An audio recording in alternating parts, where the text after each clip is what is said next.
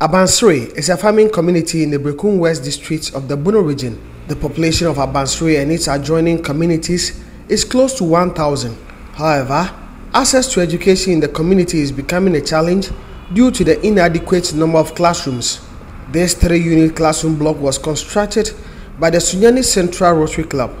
However, with the increasing number of children in the community, the classrooms became inadequate. The community members organized themselves to put up this temporary 3-classroom block. The structure is in a dilapidated state and is not conducive for teaching and learning.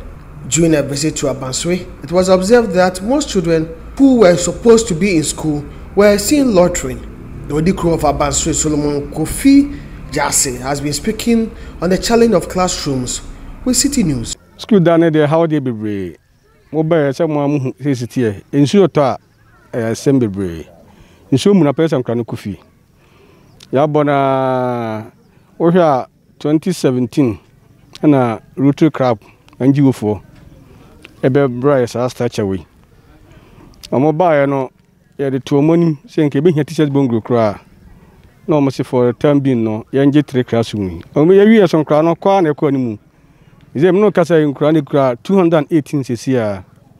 In the 3 classroom, Yadia between us a woman and our community no, Asia and a boss as touch away. In chance in cry to some Yasem. In the same Muslim, how dear baby, or have a concrete dance and your cry. Some parents also spoke to Citi News team. A whole mabo plan say, woman P. Go yes, Anna Ama, Colano, Patano crowd, go home, bet me a boot also.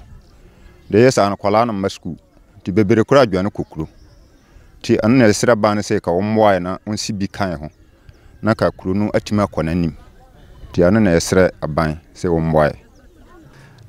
This dear make a chair a bine, say, yes, good then, dear, I how pa me. Because I will share by Bian quality as shared Yanua. I asked of him. Because I can't garner for him. Vote ye, it will tell me, I did be a ye, a ma by any idea, I can't garner for him. To a Bian Colanu, a 2 of my old share Jan.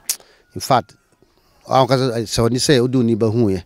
Can it never be a fro fusu casa, Kaunindi. Babia Motel Musia Diano, now I near compa. A via Granoqua. We are not sure Monsieur Tans will warm. In time, one can be cramped if you are most of school. Who can across so quiet so I so tans over bono. I will bow your bashino into a so one quantity of Fiana on Boya Cacara. Sepe by Biom Granabetima Atina Masun idea. Solomon Kofi Jase, the Odikro of Abansere, is appealing for a new classroom block. Yeah, many Batuman say, and Manimu, I am crown or Moko Indian Cabana or more dear woman some. Say DC num MC more mobile na anjus for I am beating my boy and my friend crano. Na be me statues ni be sasne de e wo ho. Me ana me roses asne de mo yanton e ma community no. Over be 1 acre land square. Ndi mo be sister asase a e benya baabi asi da na ye de amankra no. Ndi e beta se mo bi wo mu nsam bia no animanimu ya yi o mebo ankra no. Say nsuo emura o beating my school den masua de. Efforts to reach the authorities at the Brekun West district to speak on the issue were unsuccessful.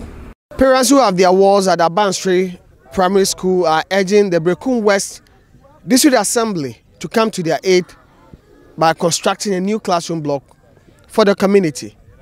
From Abansere, Michael Saponifum, Citi News.